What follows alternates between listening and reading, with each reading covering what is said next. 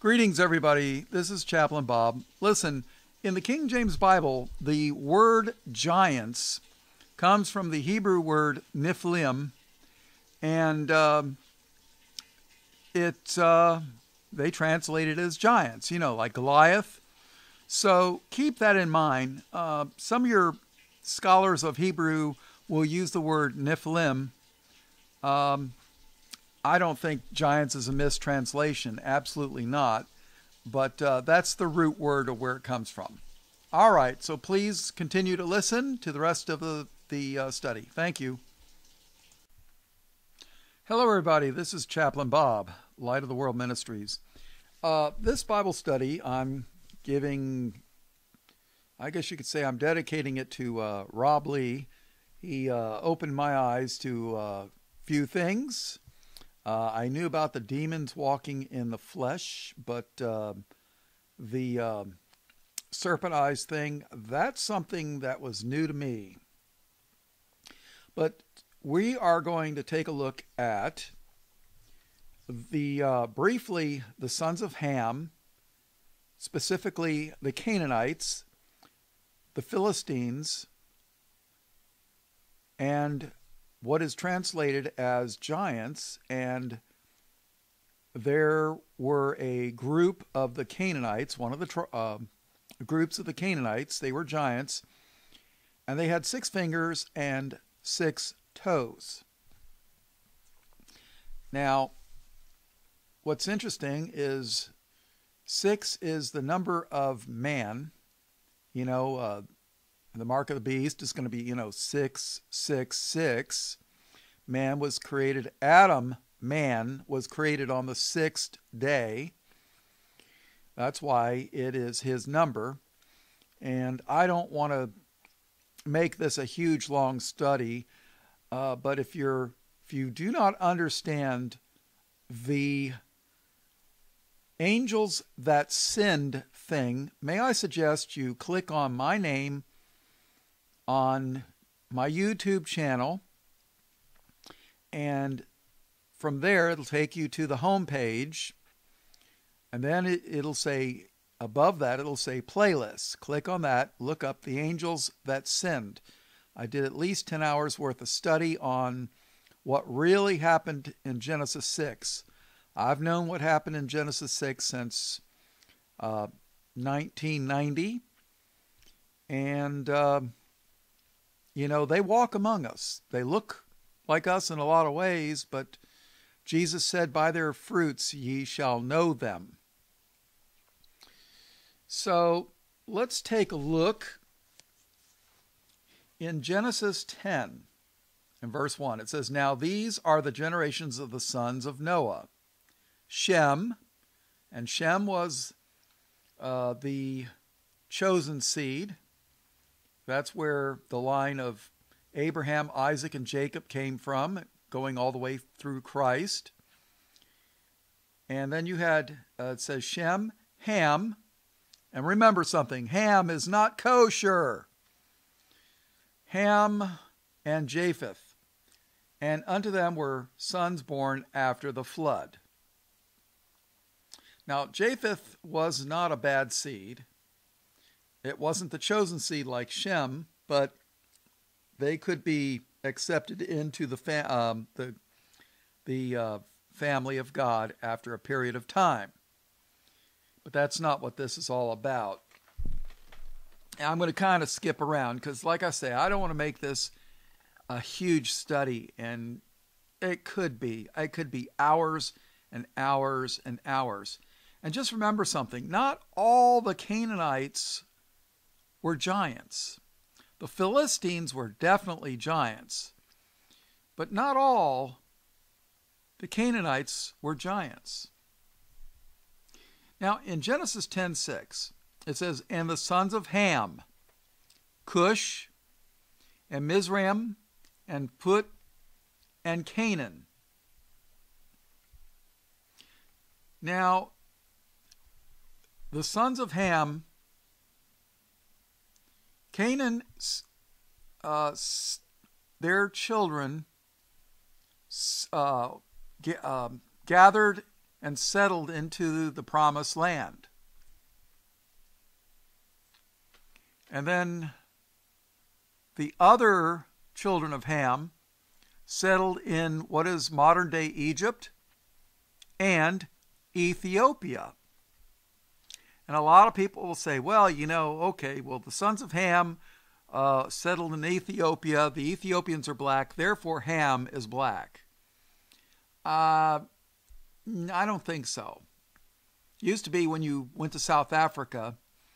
I mean, you go to South Africa, let's say 50 years ago.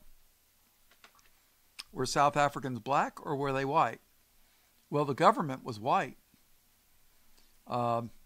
Just because what's there now doesn't mean anything. I mean, you could take a white person marrying somebody black and the children come out black. Does that mean that they were always black? No. And another thing, too, is the blacks that settled in Ethiopia today could have killed off the children of Ham or intermarried with them. I don't know. I wasn't there. I haven't lived that long. What happened in the past, I don't know. But, Adam in the Hebrew is a racial description. It says to be able to show blood in the face, to be able to blush, ruddy. And ruddy means light complexion with freckles. I mean, look it up. I'm not making this stuff up. I mean, Adam is a racial description. And if you get the modern Strong's Hebrew Concordance, they've changed that. And it doesn't say that anymore. It just says, oh, Adam, the first man.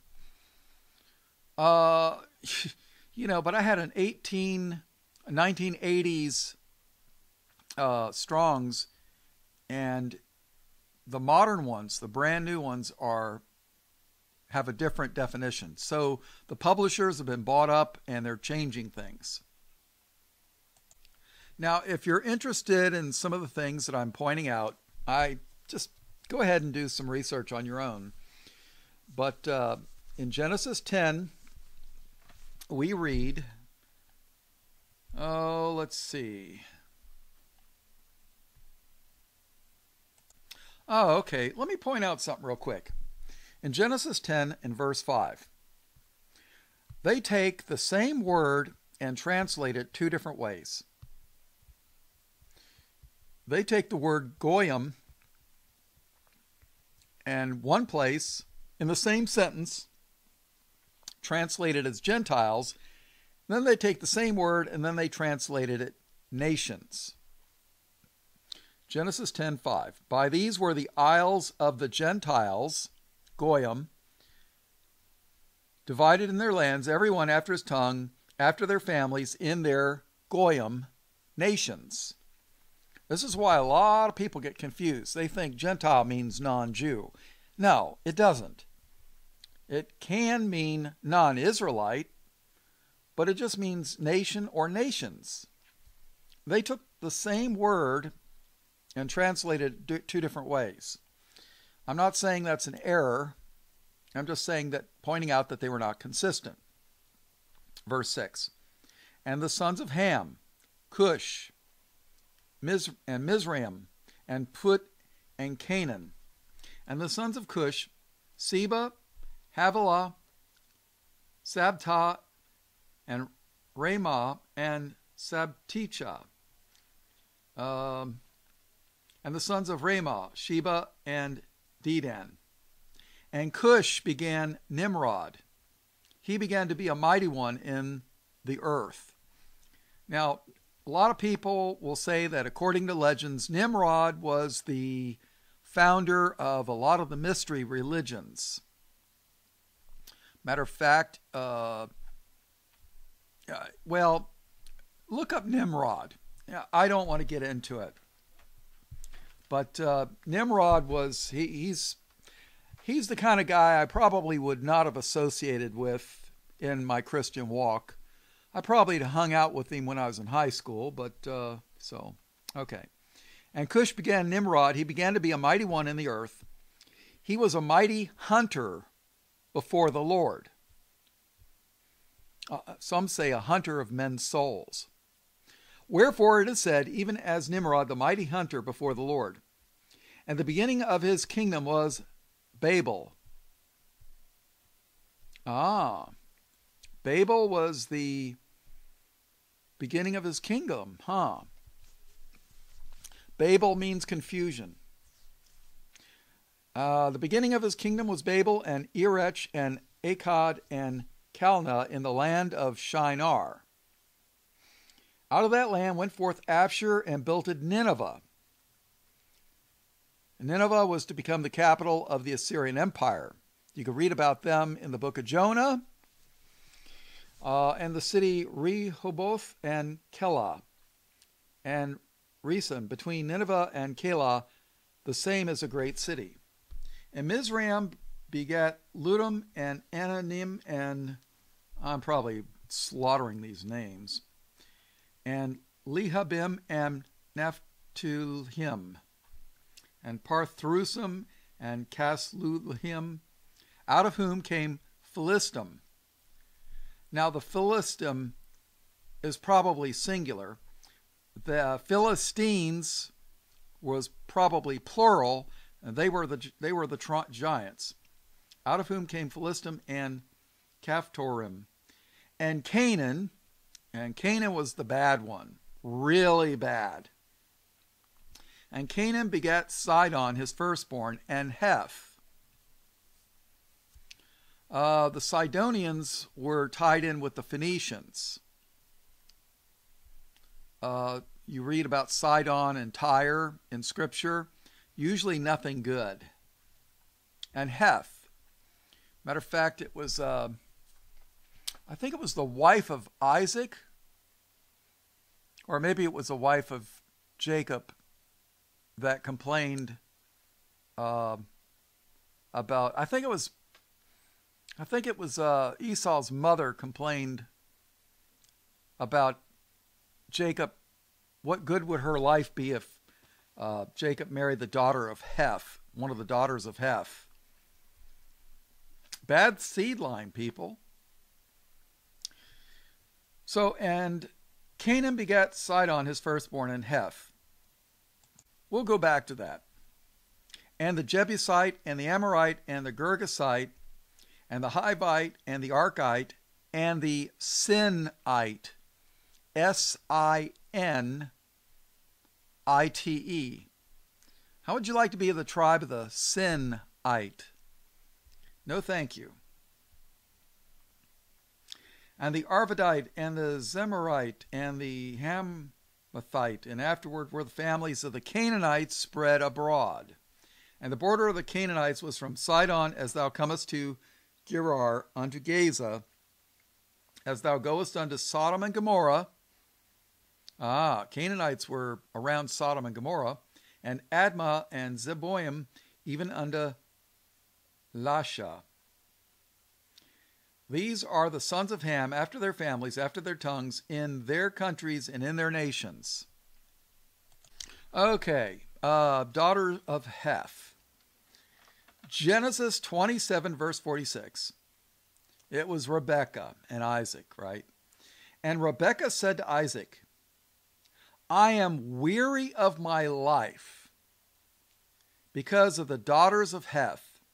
If Jacob take a wife of the daughters of Heth, such as these which are of the daughters of the land, what good shall my life do me? You see, who you married was very, very important in the Old Testament. Doesn't matter to the preachers today. You know, and think about this. You know, people will spend hundreds, if not thousands of dollars on purebred dogs, AKC registered, right? People will spend hundreds of thousands of dollars on cattle, purebred cattle. And there's people that will spend $1 million or more on purebred, thoroughbred horses. and yet they could care less who or what their children marry today. Think about that. Now, here's an interesting verse. Genesis 14 and verse 5. And in the 14th year came Chedorlaomer, I don't know, and the kings that were with him, and smote the Rephaims. Now, if you look at the Hebrew, the Rephaims have reference to the giants. It's just another name for them. I don't know if it's like a special family or what. And smote the Rephaims in Ashtaroth. Ashtaroth was a satanic, I think it was a goddess, but I'm not sure. I just know could be a satanic god. And smote the Rephaims in Ashtaroth, Carnaim, and the Zuzims in Ham. There's that Ham again. Remember, Ham's not kosher. And the Emims in Shaveh, Kiriathaim, and the Horites in their Mount Seir. Now, Mount Seir was the eventual home of Esau, Edom. That was another group of people that God was not real happy with. The brother of Jacob, Israel. And the Horites in their Mount Seir unto El Param, which is by the wilderness. All right, so. All right, in Psalms chapter 105, verse 21. He made him lord of his house and ruler of all his substance, to bind his princes at his pleasure and teach his senators wisdom. Israel also came into Egypt, and Jacob sojourned in the land of Ham. Remember, Ham's not kosher. Jacob's name was changed to Israel. So this is parallelism. Israel also came into Egypt, and Jacob sojourned in the land of Ham. And he increased his people greatly and made them stronger than their enemies. God doesn't say, if God says anything good about Egypt in the Bible, I don't know where it's at. If somebody can show me, I'd be very interested. But every time I've read the Bible, God does not speak very favorably of Egypt. All right, so let's read 25. He turned their heart to hate his people. God turned the heart of the Egyptians and Pharaoh to hate Israel, his people. He turned their heart to hate his people, to deal subtly with his servants. He sent Moses, his servant, and Aaron, whom he had chosen. See, God makes the choice. Israel didn't choose Moses. God chose Moses. Verse 27, they showed his signs among them and wonders in the land of Ham. Not kosher, right? He sent darkness and made it dark, and they rebelled not against his word. In Revelation 11, verse 8, speaking of the two witnesses, and their dead bodies shall lie in the street of the great city, which spiritually is called Sodom and Egypt. So Egypt is spiritually likened unto Sodom, which spiritually is called Sodom and Egypt, where also our Lord was crucified. Where was Jesus our Lord crucified? Jerusalem, which spiritually is called Sodom and Egypt. And I've had people tell me, oh, well, that's talking about Rome. I didn't know Jesus was crucified in Rome. And then they'll, talk, well, the Romans crucified him. Well, that's not what Paul says. Paul says it was the Jews that had Jesus crucified. Even though Roman soldiers might have carried the nails and the hammer. So, You know what? Maybe the Romans did crucify Jesus. Let's take a look at Acts chapter 2, verse 36. Therefore let all the house of Israel know assuredly that God hath made that same Jesus, whom ye have crucified, both Lord and Christ.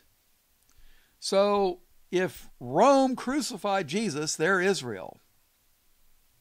Therefore let all the house of Israel know assuredly that God hath made that same Jesus, whom ye have crucified, both Lord and Christ. All right, let's take a look at 1 Thessalonians chapter 2, verse 14. When somebody tells you the Romans killed Jesus. For ye, brethren, became followers of the churches of God, which in Judea are in Christ Jesus. For ye, the Christians, for ye also have suffered like things of your own countrymen, even as they have of the Jews. The Jews, who both killed the Lord Jesus and their own prophets, and have persecuted us, and they please not God, and are contrary to all men, forbidding us to speak to the Gentiles that they might be saved, to fill up their sins alway. For the wrath is come upon them to the uttermost. Oh, by the way, people, remember, I am on brighteon.com, BRIGHTEON.com. I'm posting new videos to there that I'm not putting on YouTube, because I'm hoping I can stay on YouTube for as long as possible without getting the kosher thought police removing my channel. Remember that. The name of my channel is Christian Bible Studies. Look for me, please. All right, let's take a look at Ezekiel chapter 30, verse 3. For the day is near, even the day of the Lord is near, a cloudy day. It shall be the time of the heathen, and the sword shall come upon Egypt, and great pain shall be in Ethiopia, when the slain shall fall in Egypt, and they shall take away her multitude, and her foundations shall be broken down. Ethiopia and Libya and Lydia and all the mingled people and Chub, and the men of the land that is in league, shall fall with them by the sword. Thus saith the Lord, they also that uphold Egypt shall fall, and the pride of her power shall come down, and the tower of Syene shall they fall in it by the sword, saith the Lord God. You know, I keep telling everybody there's probably more prophecy of the end times in the Old Testament than there is in the New, and most people that claim to be Christian, that go to church, have absolutely no working knowledge at all of the Old Testament. Of course, their pastors will say, well, you know, the Old Testament, that was for the Jews, and that's just a bunch of mistakes that God made. And then Jesus comes, and now everything is changed. God just loves everybody. He just wants everybody to be saved. And then they quote John 3:16. Turn to Zephaniah chapter 2. Verse 1. Gather yourselves together, yea, gather together, O nation not desired. Nation. Same word that they translate sometimes as Gentile. Before the decree bring forth, before the day pass as the chaff. Before the fierce anger of the Lord come upon you, before the day of the Lord's anger come upon you. Seek ye the Lord, all ye meek of the earth, which have wrought his judgment, and seek righteousness. Seek righteousness. Seek meekness. It may be ye shall be hid in the day of the Lord's anger. For Gaza shall be forsaken, and Ashkelon a desolation. They shall drive out Ashdod at the noonday, and Ekron shall be rooted up. All these places are talking about dwellings of the Canaanites. Woe unto the inhabitants of the sea coast, the nation of the Cherethites. The word of the Lord is against you, O Canaan, the land of the Philistines. The Philistines were the giants. O Canaan, the land of the Philistines, I will even destroy thee. I will even destroy thee, that there shall be no inhabitant. But Jesus loves everybody. Yeah, right. Verse 6. And the sea coast shall be dwellings and cottages for shepherds and folds for flock. And the coast shall be for the remnant of the house of Judah. They shall feed thereupon.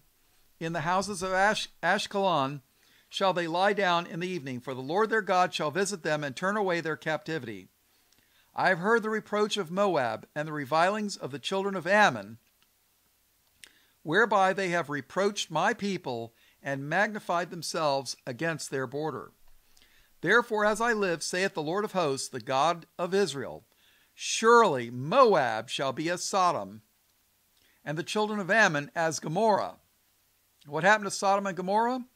Fire and brimstone, even the breeding of nettles and salt pits, and a perpetual desolation. Perpetual. What does that mean? It means forever. Forever. Those people are going to be forever desolate. The residue of my people shall spoil them, and the remnant of my people shall possess them. They shall have. This shall they have for their pride, because they have reproached and magnified themselves against the people of the Lord of hosts. The Lord will be terrible unto them. What? But God loves everybody. The Lord will be terrible unto them, for he will famish all the gods of the earth, and men shall worship him, every one from his place, even all the isles of the heathen.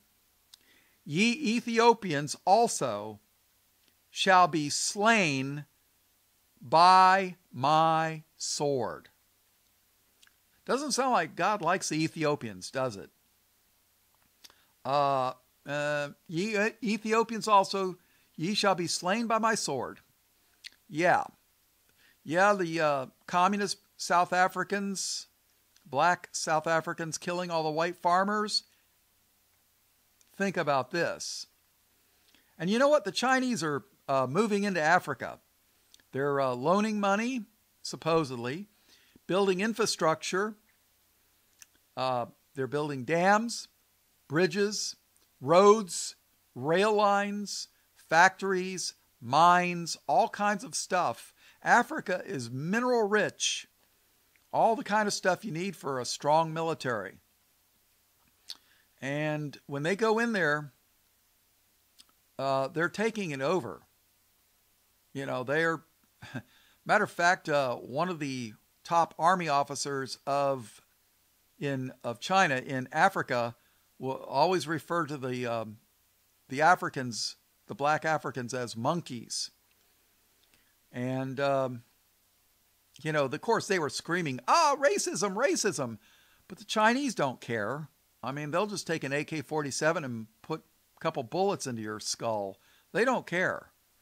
I mean, you know, their opinion of the blacks is they're not even smart enough to do anything but the most, about the only thing they can do is handle a pick and a shovel. That's about the only jobs that they will let them do. They will not let them handle the equipment and the machinery.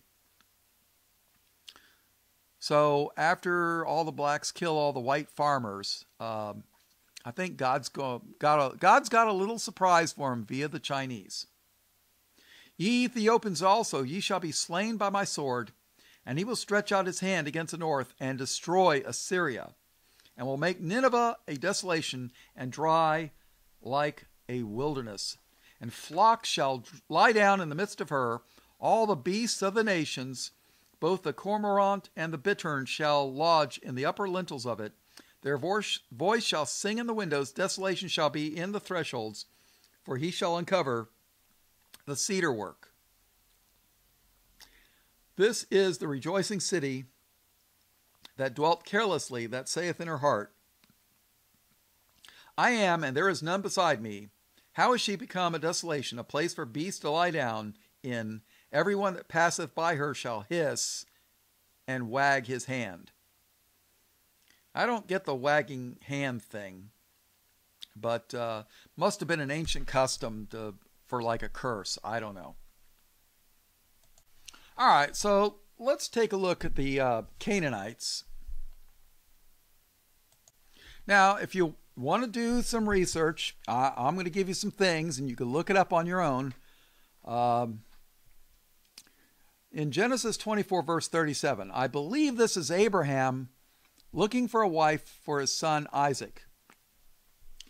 And we read, And my master made me swear, saying, Thou shalt not take a wife to my son of the daughters of the Canaanites, in whose land I dwell. You see, some people think it doesn't matter who your daughters and who your sons marry. Well, I beg to differ. Exodus chapter 3, verse 8. And I am come down to deliver them out of the hand of the Egyptians, and to bring them up out of that land unto a good land, and unto a land flowing with milk and honey, unto the place of the Canaanites, and the Hittites, and the Amorites, and the Perizzites, and the Hivites, and the Jebusites.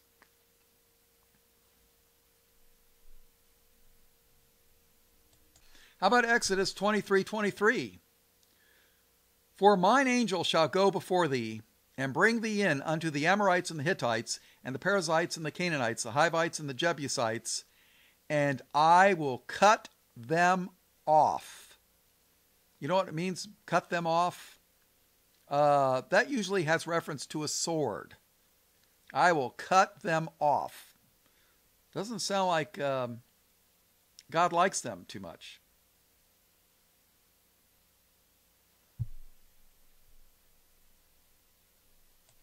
How about Numbers 21, verse 3? And the Lord hearkened to the voice of Israel and delivered up the Canaanites, and they utterly destroyed them. But Jesus loves everybody. Why didn't they just send them evangelists and tell them John 3:16? For God so loved the world that he gave his only begotten Son, that whosoever believeth on him should not perish, but have everlasting life. Oh, please believe in Jesus. God loves you. No. And the Lord hearkened to the voice of Israel and delivered up the Canaanites, and they utterly destroyed them and their cities. And he called the name of the place Hormah. And they utterly destroyed them. They didn't preach to them. Oh, they did. They preached to them with a sword. That's how they preached to them. How about Deuteronomy 20:17? But thou shalt utterly destroy them. But thou shalt utterly destroy them, namely the Hittites and the Amorites, the Canaanites, and the Perizzites and the Hivites and the Jebusites, as the Lord thy God hath commanded thee. Wow. You want to know something? Israel and Judah, eventually, they would not do what the Lord commanded of exterminating the Canaanites. Instead, they let them live among them. And eventually, the men took a look and said, wow, look at that hot-looking Canaanite woman. They took them to wife. How about 1 Chronicles chapter 2 and verse 3? The sons of Judah, Er and Onan and Shelah, which three were born unto him of the daughter of Shua, the Canaanitess, and Er, the firstborn of Judah, was evil in the sight of the Lord, and he slew him. Who slew him? God did. God hated them.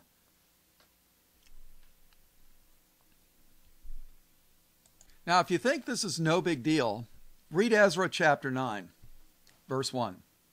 Now when these things were done, the princes came to me saying, now this is Ezra, if I remember correctly, Ezra was the priest of the Lord after Judah returned to Jerusalem after the Babylonian captivity. You can read about that in the book of Daniel. And I believe Nehemiah was the king, if I remember. Ezra and Nehemiah are contemporary books. Ezra 9, verse 1. Now when these things were done, the princes came to me saying, the people of Israel and the priests and the Levites have not separated themselves from the people of lands, doing according to their abominations. Abominations. That's a sin that God really, really, really, really, really hates. Did I make that clear? God hates sin. But an abomination is a sin that God really hates. That's an extra special I hate thing. Doing according to their abominations, even of the Canaanites, the Hittites, the Perizzites, the Jebusites, the Ammonites, the Moabites, the Egyptians, and the Amorites, for they have taken of their daughters for themselves and for their sons. Listen carefully, so that the holy seed, that's not somebody ate an apple and picked out all the seeds and then had a Catholic priest bless them. No. The holy seed, the children. For they have taken of their daughters for themselves and for the sons, so that the holy seed have mingled themselves with the people of those lands. Yea, the hand of the princes and rulers have been chief in this trespass. And when I heard this thing, I rent my garment and my mantle, and plucked off the hair off my head and of my beard, and sat down astonished. Read the rest of it. They were not pleased that this happened. The holy seed was polluted. All right, let's take a look at some other things. All right. Numbers 13:33. And there we saw the giants, the sons of Anak, which come of the giants, and we were in our own sight as grasshoppers, and so we were in their sight. Deuteronomy 2:11, which also were accounted giants as the Anakims, but the Moabites call them Anakims. What was in Darth Vader, before he was called Darth Vader in Star Wars, what was his name? Anakin? The giants were called Anakims. Coincidence? I don't think so. Deuteronomy 2:20. That also was accounted a land of giants. Giants dwelt therein in old time, and the Ammonites called them Zamzummans. Joshua 12:4. And the coast of Og, king of Bashan, which was of the remnant of the giants that dwelled at Ashtaroth. Ashtaroth was one of those false gods. They named a place after their false god. Which was of the remnant of the giants that dwelt at Ashtaroth and at Edrei. Joshua 13:12. And the king of Og and Bashan, which reigned in Ashtaroth and in Edrei, who remained of the remnant of the giants, for these did Moses smite and cast them out.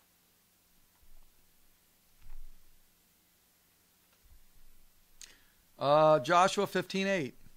And the border went up by the valley of the son of Hinnom, unto the south side of the Jebusite, the same as Jerusalem. And the border went up to the top of the mountains that lieth before the valley of Hinnom, westward, which is at the end of the valley of the giants, northward. The valley of Hinnom, if memory serves me correctly, that was the place where they put the garbage dump, where they were always burning their trash. I think. I'm not 100% sure. Uh, let's see. 2 Chronicles 28 and verse 3. And he burnt incense in the valley of the son of Hinnom, and burnt his children in the fire. Can you imagine? We're not talking about a dead child here. We're talking about human sacrifice. Matter of fact, let's may as well read the whole thing, right? Ahaz was 20 years old when he began to reign, and he reigned 16 years in Jerusalem. But he did not that which was right in the sight of the Lord, like David his father. For he walked in the ways of the kings of Israel. See, this guy was the king of Judah. Israel had a different king. And Ahab, if you've ever heard of Ahab and Jezebel, they were among the most wicked, probably some of the most evil people on the face of the earth that ever lived. Verse 2, for he walked in the ways of the kings of Israel, also made molten images for Balaam, false god. Moreover, he burnt incense in the valley of the son of Hinnom, and burnt his children in the fire, after the abominations of the heathen, whom the Lord had cast out before the children of Israel. He sacrificed also and burnt incense in the high places and on the hills and under every green tree. Wow.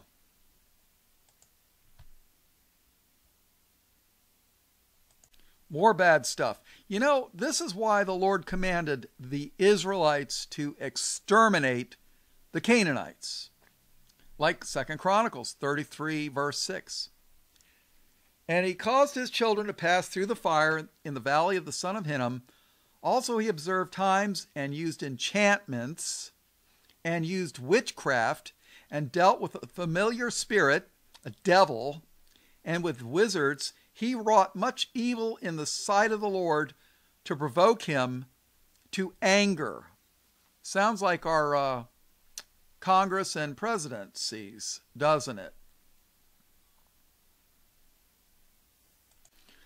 Jeremiah 32:35.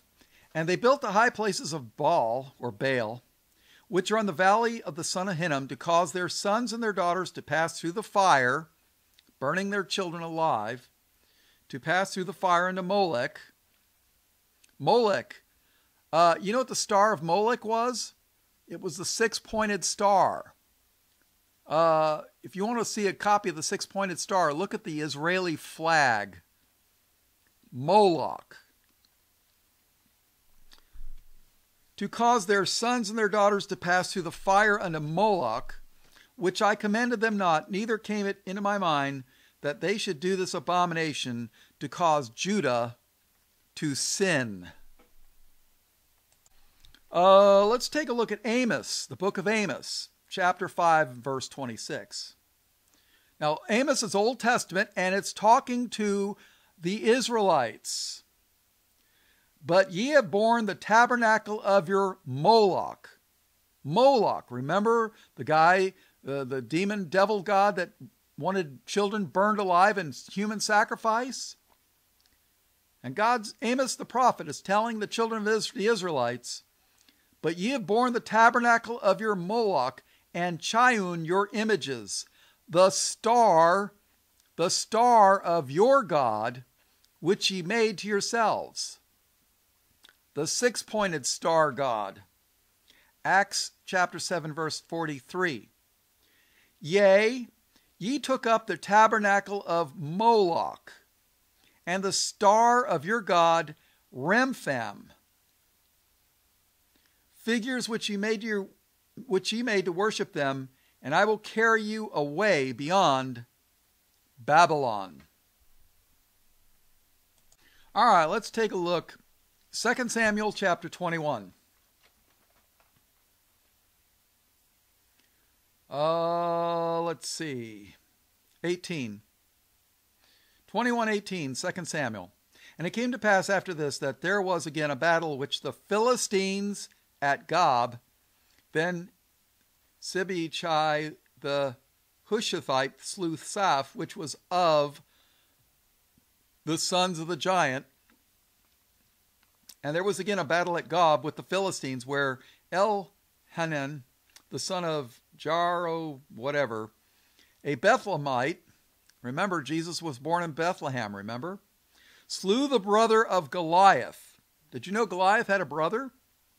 Slew the brother of Goliath, the Gittite, the staff of whose spear was like a weaver's beam. And there was yet a battle in Gath, where was a man of great stature. In other words, he was a giant, that had on every hand 6 fingers, and on every foot 6 toes, 24 in number, and he also was born to the giant. And when he defied Israel, Jonathan the son of Shimei, the brother of David, slew him. These 4 were born to the giant in Gath, and fell by the hand of David, and by the hand of his servants. Let's take a look at the book of Judges, chapter 10 and verse 6. And the children of Israel did evil. And the children of Israel did evil again in the sight of the Lord, and served Balaam and Ashtaroth, and the gods of Syria, and the gods of Zidon, and the gods of Moab, and the gods of the children of Ammon, and the gods of the Philistines, and forsook the Lord, and served him not. Now, if you remember in the book of Judges, you ever heard of Samson? He had a lot of problems with the Philistines, and he killed a bunch of them. So that's who Samson was fighting. Now, you know what's interesting? In 1 Samuel chapter 13 and verse 19, now there was no smith found throughout all the land of Israel. Now we're talking about a metalsmith. You know, you've heard of if you've ever watched the Western, you know, the blacksmith, he'd make horseshoes and, you know, make knives and stuff. And that's why a lot of people were named Smith. It used to be a very common name in America. Now the most common names are like Gonzalez and Gomez, and you know, you get the idea. Now there was no smith found throughout all the land of Israel, for the Philistines said, lest the Hebrews make them swords or spears. But all the Israelites went down to the Philistines to sharpen every man his share, and his coulter, and his axe, and his mattock. So here it is. The Philistines didn't want they wanted gun control. We don't want these guys making swords and spears. So, you know, and what's interesting is what I find interesting. Cain and his children were the first ones to work with iron. And when you mix iron with carbon, it becomes steel. Steel is like 10 times stronger than iron. So if you have a piece of steel that's half the weight of a piece of iron, it's 20 times stronger, right? I think that's right. So, you know, steel is so much stronger than iron. And you make a sword of steel, and it's going to be strong if it's, you know, fairly thick. But everybody's heard of the Japanese samurai swords, you would think. According to Japanese legend, the gods came down from the sky and taught the Japanese to take iron oxide sand from a certain beach in Japan, put it in a fire with charcoal, and taught them how to make steel. I thought that was very, very interesting. Said the gods came down and taught them. Now, if you want to read Genesis chapter 4, let's see, in verse 22. Now this is the descendants of Cain. Genesis 4:22. And Zillah, she also bare Tubal Cain, an instructor of every artificer in brass and iron. Artificer, art, A-R-T, in brass and iron. They had metallurgy back in Genesis chapter 4. Tubal Cain. Matter of fact, Tubal Cain is one of those secret code words of the Masonic Lodge. An instructor of every artificer in brass and iron. They had metallurgy back in Genesis chapter 4. According to legends, the fallen angels taught them how to do this. I don't know. I don't put a lot of stock in it, but, you know, you're talking about the children of Cain here. And the Philistines, who were of the Canaanites, Canaan, the Philistines, they had iron weapons. It all kinds of ties in when you think about it. All right, let's go read a little bit about Goliath. 1 Samuel chapter 17. Now the Philistines gathered together their armies to battle, and were pitched together at Sochah, which belongeth to Judah, and pitched between Sochah and Azekah in whatever. Some of these Old Testament names, forgive me. And Saul and the men of Israel were gathered together and pitched by the valley of Elah, and set the battle in array against the Philistines. And the Philistines stood on a mountain on the one side, and Israel stood on a mountain on the other side, and there was a valley between them. And there went out a champion out of the camp of the Philistines named Goliath of Gath, whose height was 6 cubits and a span. 6 cubits, a cubit was about 18 inches. This guy was at least 10 foot tall, twice the size of a normal person. That's a giant. And he had an helmet of brass upon his head, and was armed with a coat of mail, and the weight of the coat was 5,000 shekels of brass. That's pretty heavy. Now,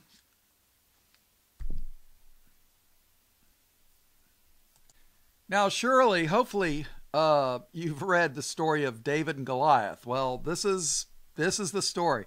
You want to read about it? Go ahead. 1 Samuel chapter 17. You can read about it. And David puts a stone between his forehead and cuts off his head. Praise the Lord. He didn't send the Lord didn't send evangelists to preach Jesus and John 3:16 to this guy. No, cut off his head. Well, let's see how much God loves the Canaanites. Zechariah, Z-E-C, as in Charlie, H-A-R-I-A-H. I always get Zechariah and Zephaniah mixed up. Zechariah 14:21. Yea, every pot in Jerusalem and in Judah shall be holiness unto the Lord of hosts. And all they that sacrifice shall come and take of them, and seethe therein. And in that day there shall be no more the Canaanite in the house of the Lord of hosts. All right, so what have we learned so far? God wasn't happy with the children of Ham and Canaan, that some of these people had 6 fingers and 6 toes, and that he is going to destroy them. And when his kingdom comes, they're not going to be around. And that the 6-pointed star, which is the star of their god, of Moloch, that was their god. And like I say, if you want to know where that star is, take a look at the Israeli flag. Now, 2 Samuel 21:20. I want to make this clear. And there was yet a battle in Gath, where was a man of great stature that had on every hand 6 fingers and on every foot 6 toes, 24 in number, and he also was born to the giant. Do you know that today, there are people running around with 6 fingers and or 6 toes? Matter of fact, there is a name for this in a medical condition. It's called polydactyly, P-O-L-Y, which is a Greek suffix, prefix that means many. Polydactyly. So there's actually a name for that, right? Now there's people in India, there's people in South America, specifically Brazil, families with this. And from what I understand, the Pueblo Indians of, I think they were in New Mexico, they built their homes in the side of a mountain rock. Do you know how much effort it would take to carve a home into a rock? I mean, just working with concrete's tough, but can you imagine a solid rock and you carve it out? I mean, you've got to have metal tools, strong metal tools. You're not going to use copper or brass.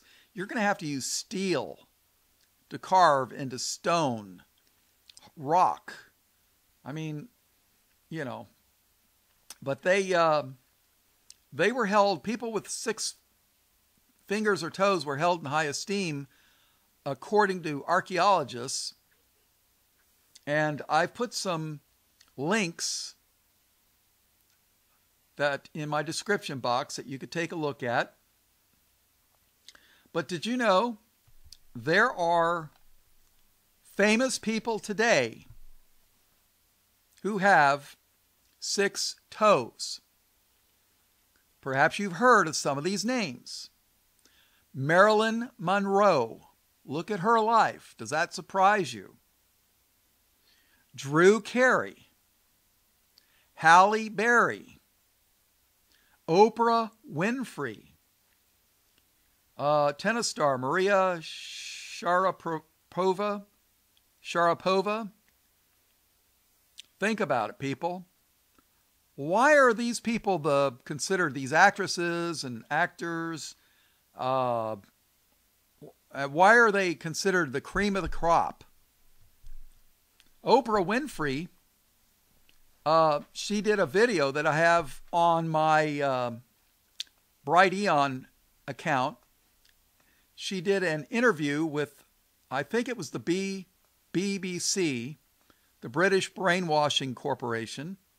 That's sort of like their PBS, where she did an interview where she said that racists, they just have to die. Racists, they just have to die. I mean, who do you think she's talking about? She's not talking about the black Hebrews. She's not talking about the Black Panthers of the Nation of Islam. No, she's talking about white people. And they just have to die. Yeah. So I do not have that video on my YouTube channel because I don't know how long I'm going to have YouTube. I really don't. One of these days they're going to boot me off. So what can I tell you? So there you go. Drew Carey, Halle Berry, Oprah Winfrey, Marilyn Monroe, 6 toes.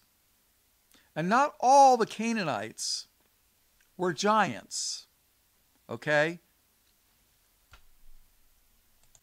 Now, in Joshua chapter 9, if you want to read, you can. The Hivites, which were one of the Canaanite tribes, they went to Joshua. Joshua took over after Moses died when they crossed in the Promised Land, and they tricked them. And they went onto Joshua and the Israelites, and they said, "Oh, we're from a far country, and we know the Lord God's with you, and we want to make a league with you. We want to be partners with you." And they tricked them. And the thing was that Joshua did not inquire of the Lord before he made a promise to them not to do harm to them. So they made a promise with them, a covenant, a league, not to harm them, not knowing that they were of the Canaanites that God had commanded them to destroy. Now, obviously, if the Israelites were 5 foot and these guys were 12 foot, they'd have said, "Hey, wait a minute, you guys are giants. You guys are the Canaanites, the Philistines." But that didn't happen. They must have looked just like the Israelites. Otherwise, they would have picked up on that, and they wouldn't have done it. But their mistake was they didn't ask the Lord, "Who are these people? Can we make a league with them? Can we make a promise to them not to injure them?" They didn't do that. So they left them alone, and they lived with them, and they probably intermarried with them. I don't know. And that's the problem.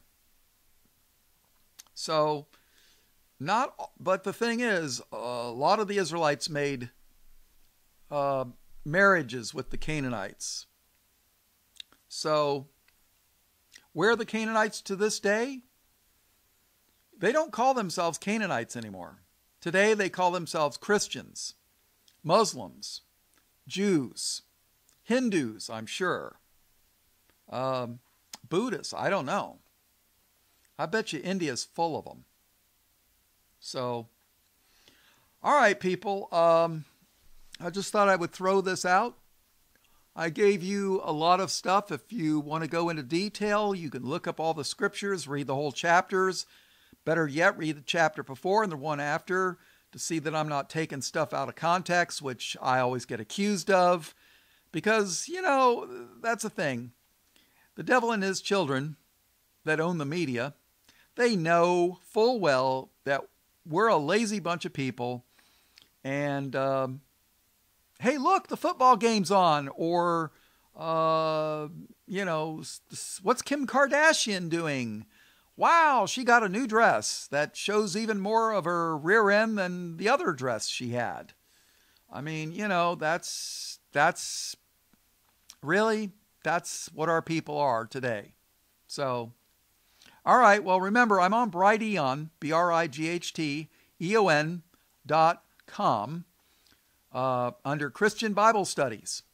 Look for me, because one day, Tube is going to boot me off, and it will probably be sooner than later. And remember something. If Trump was one of us, and he's not, just look at all his Wall Street appointments to high levels in government. But if he was one of us, he could instruct the FCC, the Federal Communications Commission, they could put out of existence all the any media outlet that they want. I mean, let's face it, they could sue YouTube, they could sue Facebook, they could sue all those people and say, "Hey, we got free speech. You're not allowed to censor anybody. If you're a public service, you have to offer service to everybody." And of course, the liberals, so-called, will say, "Well, they're a private corporation. They're allowed to discriminate against whoever they want." Oh, really? Just like the Christian baker, they got sued by the Sodomites because he wouldn't bake them a sodomite cake? Like that, you mean? Really? How about suing Facebook for $1 billion for every person they censored? How about that? You see, that's the thing. Censorship only applies to Christians.